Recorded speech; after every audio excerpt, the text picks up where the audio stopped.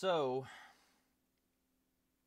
it's been another slow week. I've been trying to get a lot done in the background, but I thought I would update y'all as to proof that I was right about yet another aspect of the facial recognition surveillance state they're building.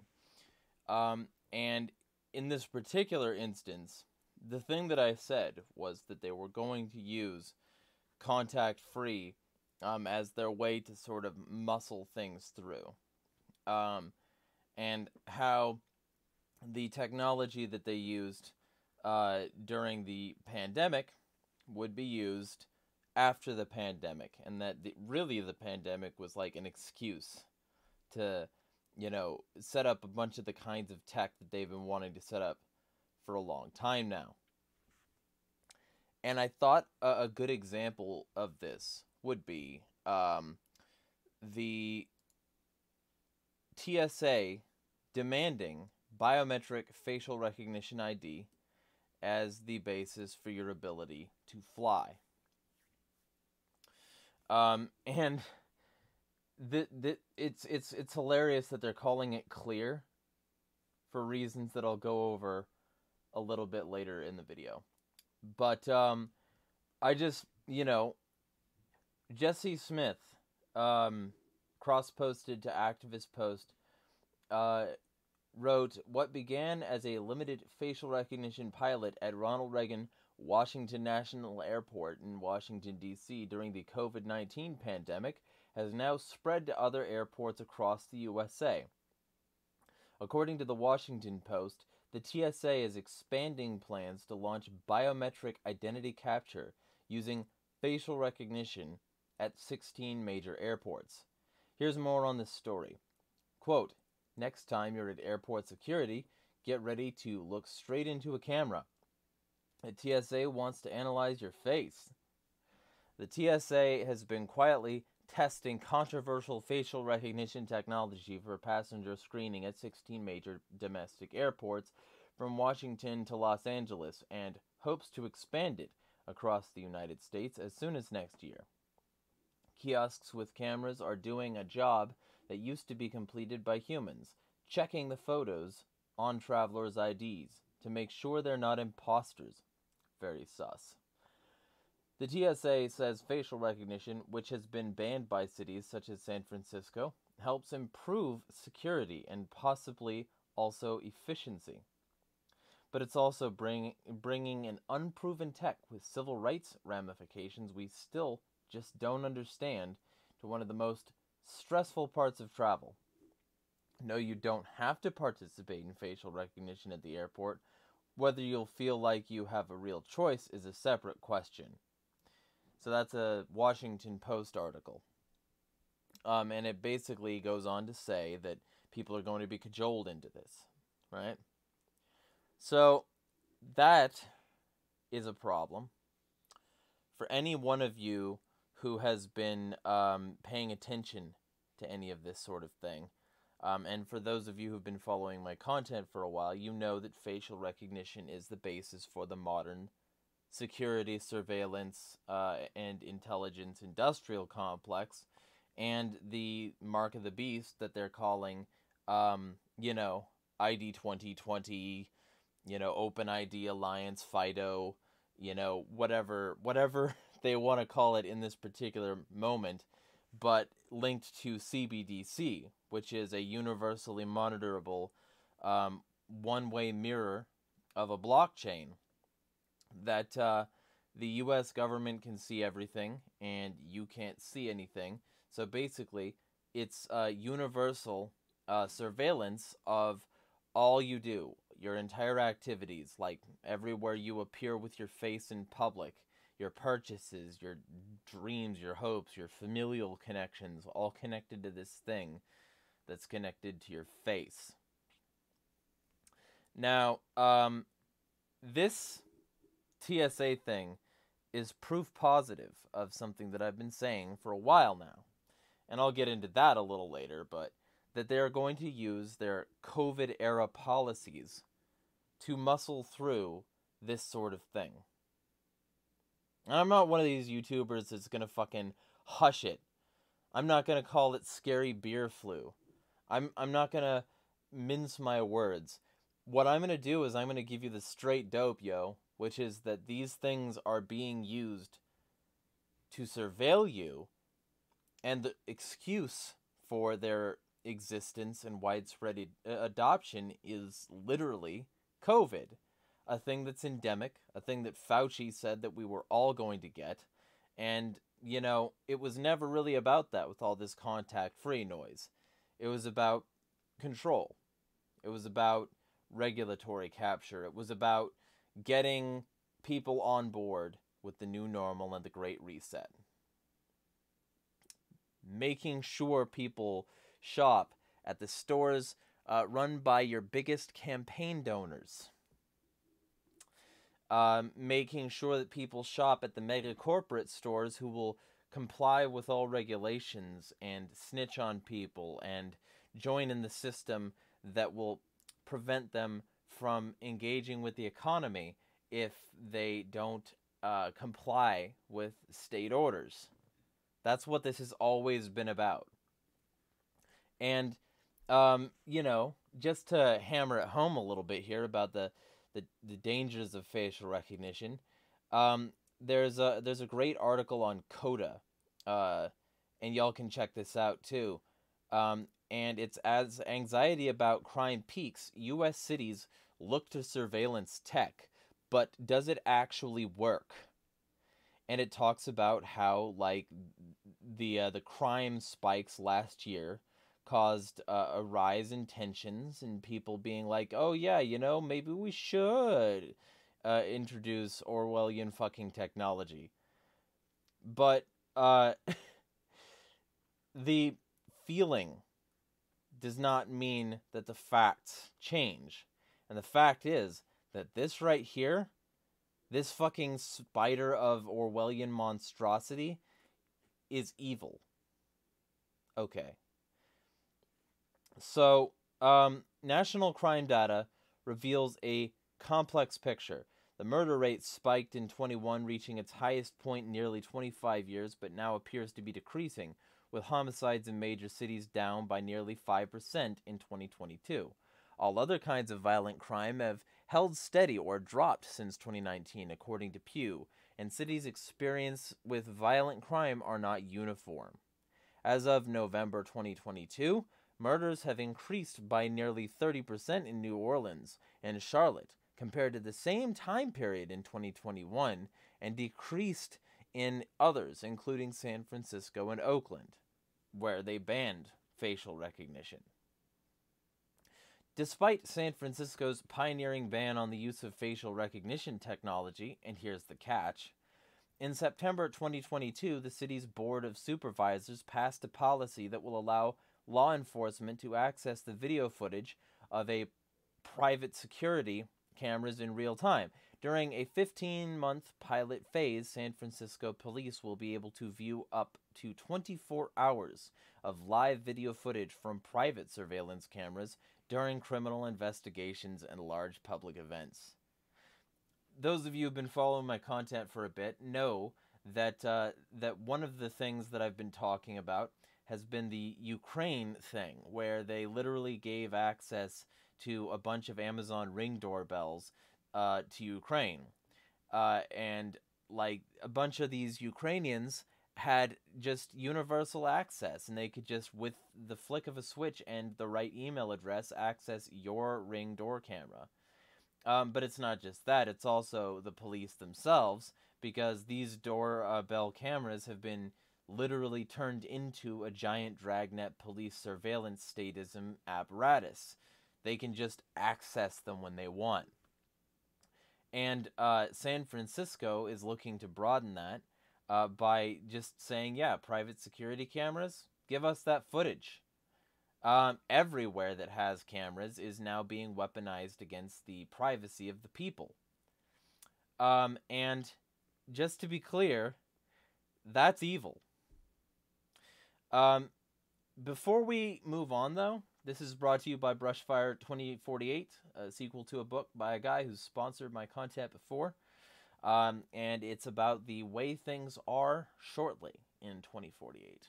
And if you want a dystopian thriller to send to your conspiracy theorist friends this Christmas, feel free to hit that up with the link in the description. It's also brought to you by Liberty Professionals, who will help you secure your home or small business. It's run by a residential security expert who's also an ASIS board-certified physical security professional. The firm also serves legal papers in Texas. Contact them for more information. And also, by the way, they specialize, and this is important to this video, in residential security and will help you secure your home through either a brief consultation or through assessment. Bug sweeps to detect hidden video and audio recording devices are also available. They will teach you what the alarm companies, fire departments, and police agencies will not. They also do private consultations to secure your home, even if you're not in Texas. So if you want to support a longtime supporter of the show and support this show as well by being one of the reasons that I can keep doing this, feel free to hit him up with the links in the description. Contact them today to improve your property's physical security and peace of mind. And it's appropriate that this content is sponsored by that, because in a letter to city officials, a coalition opposing the ordinance, including the ACLU of NorCal and the San Francisco Public Defender's Office, argued the proposal massively expands police surveillance and could give officers the ability to surveil any large gathering of people in San Francisco, including the crowds that gather for the Pride Parade, street markets, and other political and civic events. The EFF, Matthew Guerrilla, I think that's how you say that, described the board's decision as an attempt to put voters at ease that anything is being done about crime. These San Francisco's legislators are not alone. Their decision reflects a broader trend playing out in left-leaning cities nationwide. I don't buy that they're left-leaning, by the way, especially if they're giving state capitalists the ability to surveil everything without punity. Like, that's not communism. It's just fucking fascism, the way it's been for a long time. So I do contest that point in this article. Like, left authoritarian exists, but this isn't that. Just gonna say that. But these cities also risk entrenching a permanent surveillance infrastructure that may be difficult to dismantle down the road. Quote, "The history of surveillance suggests that it's not easy to put the genie back in the bottle," argues Rosenberg. So basically, that's what I've been saying. That all of this surveillance tech built around COVID is now being deployed everywhere as they used it as an excuse. COVID was always an excuse to deploy this shit everywhere. And it's not going to be easy to undeploy because they're not going to do it. They're not interested in doing that. Once you give these people power, it's once you give a mouse a cookie.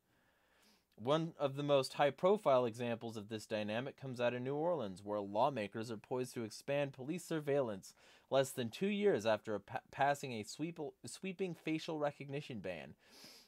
In July, they voted to allow the city police departments to request access to facial recognition technology from the Louisiana State Analytical and Fusion Exchange, which analyzes data for police to investigate certain kinds of crimes, including rape, murder, carjacking, robbery, and purse snatching. The ordinance passed amid a surge in violent crime in Nolens not seen since the mid-1990s. In early July, just weeks before the city council approved the policy, Nolens reportedly had the highest murder rate in the nation. Supporters of the measure, including the city's mayor, claimed that it would help police rein in crime by helping officers track down perpetrators more effectively. This raises a critical question, though. Do these tools actually fucking help reduce or solve crimes? As one city council member who voted against the New Orleans policy pointed out, the argument was not backed up by empirical evidence. During a hearing on the vote, an official with the police department admitted that he had no information about how frequently the department used facial recognition before it was banned in 2020, and whether its use had led to any arrests or convictions. Quote, You have no data sitting here today telling me that this actually works, that it leads to arrest admissions or clearances, a council member, Leslie Harris, said. The Louisiana chapter of the ACLU blasted the council's decision to expand racist technologies, highlighting research that has found that facial recognition disproportionately misidentifies women and people of color. A 2019 federal study found that the majority of facial recognition systems are biased, misidentifying black and Asian faces significantly higher rates than their white counterparts. These flawed matches have real-world consequences. At least 3 black men in the U.S. have been wrongfully arrested after facial recognition software incorrectly identified them for crimes they did not commit. Elsewhere, cities are embracing a controversial gunshot detection surveillance technology that a study from the Northwestern School of Law found to be inaccurate, expensive, and dangerous, sending police on unfounded deployments in predominantly black and Latino neighborhoods. The technology, ShotSpotter, used as a system of discrete acoustic sensors to identify the location of gunshots and then send an alert to police, who can then decide to send an officer to the scene of the alleged crime. So I'll just take a brief moment to go over that. This is from STOP, the Surveillance Technology Opposition Project. I don't know. I forget exactly what it stands for, but it says, once installed, ShotSpotter sensors record audio 24/7, storing recordings for 30 hours, down from 72 hours, until they are overwritten on a rolling basis. The eavesdropping devices record anything they hear, including conversations conducted at normal volume up to 50 feet away, according to ShotSpotter's own engineer when testifying under oath. Once recorded, those conversations could be searched manually and preserved for later use. There are at least 2 cases of ShotSpotter voice recordings being used in court. In 2007, a California court allowed a voice recording captured by ShotSpotter as evidence in a murder trial. In 2012, a Massachusetts court ruled that ShotSpotter's recording of a conversation violated the Massachusetts Wiretap Act. Like many states, Massachusetts' wiretapping ban goes beyond tapping phone lines and other communication platforms, also outlining bugging locations with secret microphones. Instead of answering concerns around sensors' eavesdropping capabilities, ShotSpotter first claimed that its sensors cannot record conversations. It later admitted the risk, and in 2019 apparently agreed to external auditors' recommendations that it deny or challenge police demands for censor audio. Promises aside, however, nothing appears to stop ShotSpotter from searching, retrieving, and sharing audio stored for 30 hours on its sensors, or from sharing the audio stored longer on its servers. You know when they want to, make a joke or something about, like, the dystopian future where, they've got these bots that just fly around and they can hear everything you say, man. Well, they don't need them to fly around. They've got them stationed everywhere. And everywhere more is going to get them. And they just dot cities with these, primarily in easily exploitable neighborhoods where they have less money to fight things legally, so that they can go in and mulk to the masses, get more prisoners for the prison industrial complex, and surveil us all for dissent against their system, which is slowly getting worse and worse. And it's evil, but it's still being done. And I've talked about ShotSpotter before. Subscribe if you ain't already, because I've talked about all of this stuff before.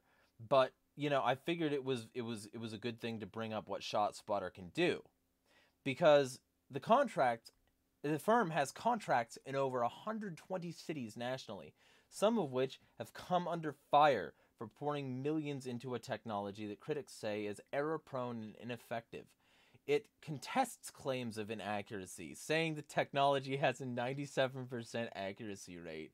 But a 2021 analysis of the Chicago Police Department's use of ShotSpotter by the city's Office of Inspector General found that just 9% of alerts were linked to gun-related crimes. 9 fucking %! Not even 10%, not even a dime on the dollar of these were even related to gun-related crimes. The rest of them are just them eavesdropping on you, listening to every single conversation you say that's of any volume at all, with all their like high-tech acoustic sensors. They can hear you talking to your family right now. They can hear you tucking your kid in. They're listening to you right fucking now. And they want more facial recognition technology so that they can know when you leave your house and what you do while you're out. All nice and tracked by your contact-free apps on your phone, which, by the way, Spokane is transitioning off of using paper money and things like that for their buses, too. So now we're being transitioned onto using phone apps to ride public transit. It's so, I was right, you know? But just figured I would stop and talk about that for a second. A recent class action lawsuit filed by the MacArthur Justice Center at Northwestern University alleged that the city has intentionally deployed ShotSpotter along stark racial lines and uses ShotSpotter to target Black and Latinx people. Don't say Latinx, that's garbage. But despite such criticisms about the technology and its impact on policing, cities are still using it. Earlier this month, the Detroit City Council ended a months-long divisive debate about whether to expand ShotSpotter when it approved a $7 million contract to deploy the system to 10 new neighborhoods in the city. Detroit's decision came just days after Cleveland City Council voted to quadruple the size of ShotSpotter's current use area. Other cities that have recently moved to expand or renew contracts include Sacramento, Houston, and Chi-Town. And so, the overall picture says Albert Fox-Conn, and founder of executive director of the Surveillance Technology Oversight Project, that's what it was, is in New York, is one of surveillance opportunism, in which technology companies are pitching surveillance systems to lawmakers and law enforcement agencies seeking to quell concerns about public safety. To promote these technologies, Fox-Conn added, some public officials have positioned the expansion of surveillance in cities as a more humane alternative to traditional policing. Gariglia of the EFF explained, surveillance doesn't come without the iron fist of the police department, because even if they capture something on surveillance and they want to arrest a person, that person is not going to be arrested by a camera. They're going to be arrested by a person with a nightstick and handcuffs and a gun. At the end of the day, this trend pushes them toward a vision of citywide surveillance favored by some of the world's most authoritarian regimes. Now, San Francisco's facial recognition ban remains intact, but hey, they just allowed people to, police to attach weapons to robots so that they can remote control kill people if they want. So that's awesome. And while I'm talking about all of this, why don't we talk about what facial recognition has been doing? Because Amazon is installing palm scanning technology to like concession stands in the Seattle area, getting people nice and bubbly used to it so that they can get used to scanning their hand. Keep in mind, if it's like this, it's not fascism. It's this that's fascism. You have to have it angled at like 45 degrees. And it's all based on climate pledge. It's like, let's go green. Let's not have contact. Contact is bad. And it's biometric technology, which means that they're starting with your palm scan or your face scan, just like I said they would. Forbes is saying that contactless payment is an evolving technology and its potential uses are still being discovered. Fusions of the above-mentioned implementations are already being created and enacted. For example, the first biometric payment cards are now available, credit and debit cards featuring a fingerprint scanner to combine the comfort of a card with the security of mobile apps. Services like Revolut and Cash App are now offering services similar to Google and Apple Pay, while offering easier ways to transfer money between currencies and between people. So Forbes is hard selling it, and while Forbes and Amazon are hard selling this, MasterCard launched in May tech that lets you pay with your face or your hand in stores. Exactly what I've been talking about for fucking ever.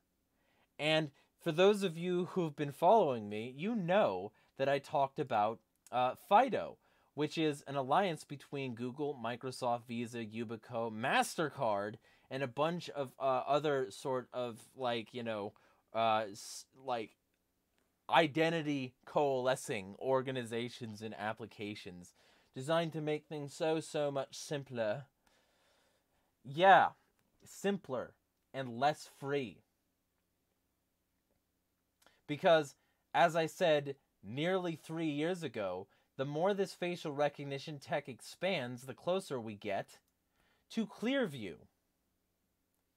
Because the New York Times was talking about how Clearview was Han Ton-Tot's greatest hits, which included an obscure iPhone game and an app that let people put Donald Trump's distinctive yellow hair on their own photos. And so I said, so there you go. Another example of a guy running a fun app who later turns out to want to use your photos for nefarious purposes. The last time it happened, it was with FaceApp, and since the people behind that were Russian, everyone freaked out. I reckon Australians can't abuse your data, though. Nah, no way. The piece goes on to say his tiny company, Clearview AI, devised a groundbreaking facial recognition app. You can take a picture of a person, upload it to, and get to see public photos of that person, along with links to where those photos appeared.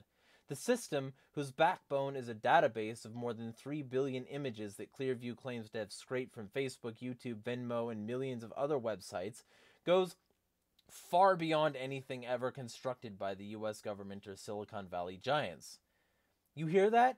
Millions of other sites. It goes on to say that more than 600 LEO agencies already use it, and then reveals something chilling. The app has buried in its code a way to link this to AR glasses and other smart vision tech, just like the Chinese 5G surveillance state. The article then goes on to make some extraordinary claims. Not only does he want it everywhere, but this tech has been used by LEOs since 2017 under the name Smart Checker. When they rebranded, they saw startup capital from Peter Thiel, noted member of the Bilderberg Steering Committee. Very interesting considering that in 2019, Bilderberg's agenda included the weaponization of social media, the ethics of AI, and China as key talking points. So, I went on to discuss that this is exactly what's been doing there. That the 5G dragnet is here, exactly the one that Corbett and co. were warning about. And that this was being built in order to enable people like fucking Homeland Security to scan people's faces and that sort of thing. Right? So I was right this whole fucking time. And just to hammer it home, after I show off that this was posted in January 23rd, 2020, that it was posted that fucking long ago, nearly 3 fucking years ago. Let's talk about something that was also posted nearly 3 fucking years ago. I said that recently on both my website and YouTube I went over Clearview, a shady company that allows something as simple as taking a photo of someone to be the basis for a mass search of public info. This functionality has been used in hundreds of LEO departments and thousands of investigations and continues to this day to be used. They take a picture of you, and it immediately matches to your social profile, all usernames, home addresses, phone numbers, and more.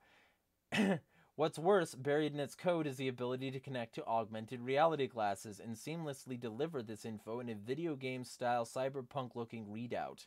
China is already implementing this along with the kind of infrastructural control that will give Bloom's smart city program they call Central Operating System from Ubisoft's Watch Dogs a run for its money. Universal monitoring, universal control, and access to all accounts. make that a fun game to play from a decided unrealistic hacker's POV, but a terrible world to actually live in. But China has made it real and wants you to know about it, which is why their nationalized telecom company put out a propaganda video detailing how the state could bend a whole city to their will just to find one person. And the basis of that, it's coming here. Clearview presents that clear and present danger to our liberty and privacy, a universal X key score that more than just NSA can and regularly do access, and not for nothing, that additional airport screening is facial recognition because it's more sanitary to prevent cooties. Wow, just like I started this whole thing saying, that the airport screening and a bunch of other COVID-era policies would be kept and held over so that they could continue to use it to this day. Still not convinced? You know how every YouTuber and other content creator you know is sponsored by Bill Gates recently? That happened, by the way. You can look up that trend in around the time I wrote this article. One of the guys behind Event 201, you know, how he wants to seem all human and keeps on coming onto people's channels and sites. Funny it's happening right now, right before he stepped down from Microsoft's board. I mean, he's 64 with a net worth of $96 million, so it makes sense for him to retire now, right? Enter Mark Zuckerberg and his wife Priscilla Chan throwing $25 million behind an effort to find a drug cure. The Chan-Zuckerberg Initiative, a totally not a tax write-off philanthropy organization, is throwing that money at the Gates Foundation and their COVID-19 therapeutics accelerator effort.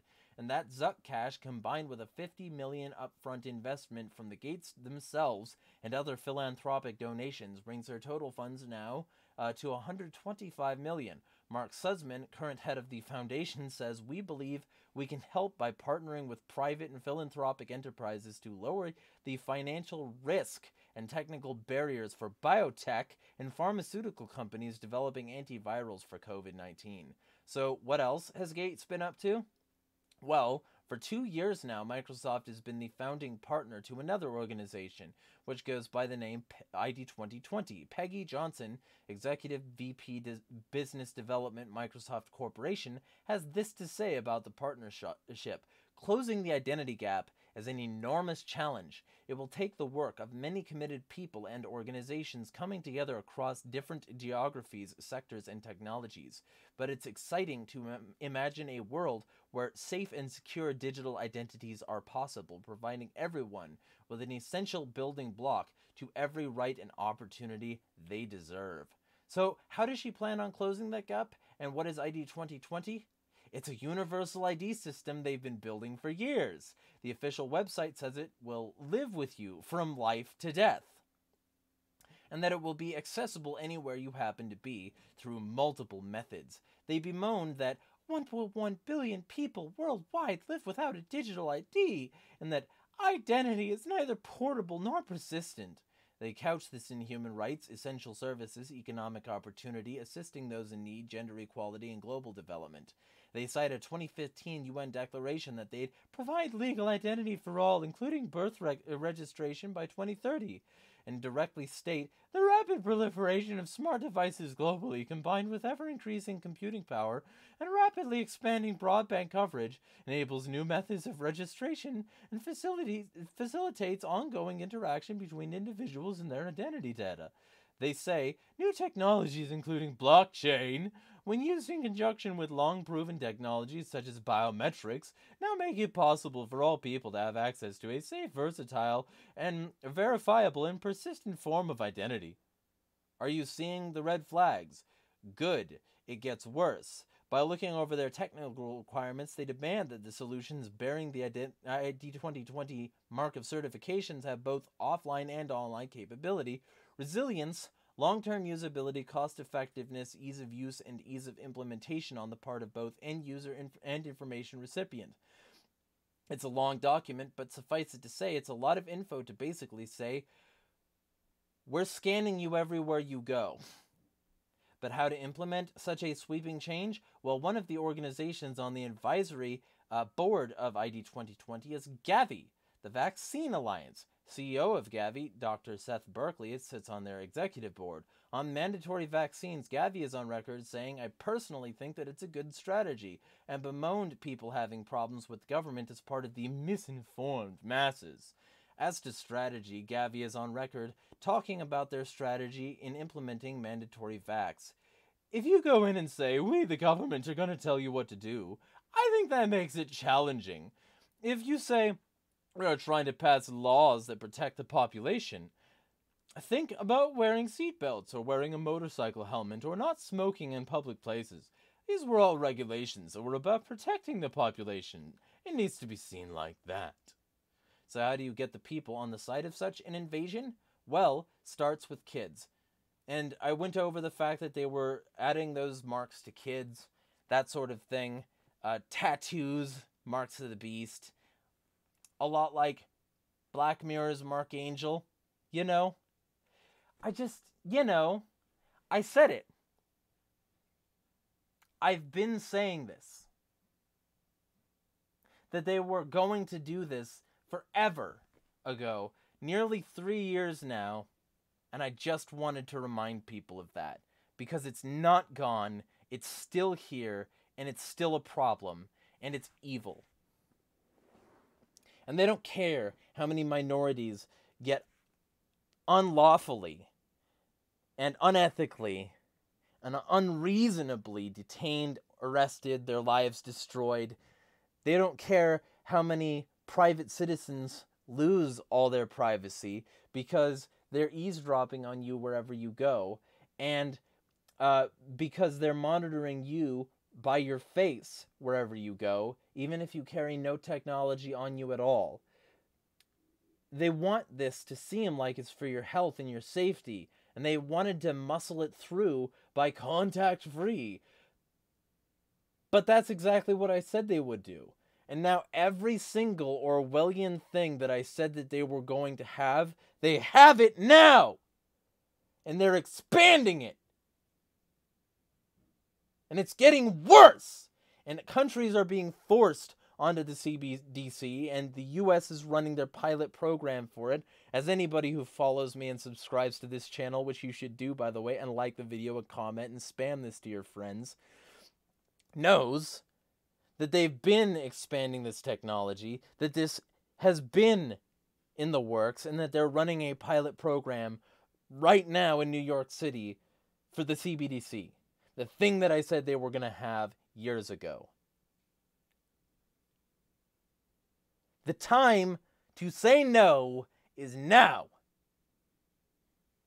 And I just thought I would tell everybody that this has been going on for a long enough time that the time to say no was years ago. But at least it's now. You can at least say no now. Before this is fully implemented. I mean, you could have said no years and years ago, but so many people were calling me a grandma-killing, puppy-hating, child-murdering, insane tinfoiler conspiracy theorist, misinformation peddler, anti-vax, kill him, anti-science, vax hesitant. Ugh! Yeah, I'm hesitant, all right, bitch! Because the system being built around this technology is evil. And if I'm not even allowed to hesitate, yeah, I'm going to be angry enough to say something about it. Because I'm going to do a whole lot more than hesitate if they try to force this on me, and so should you.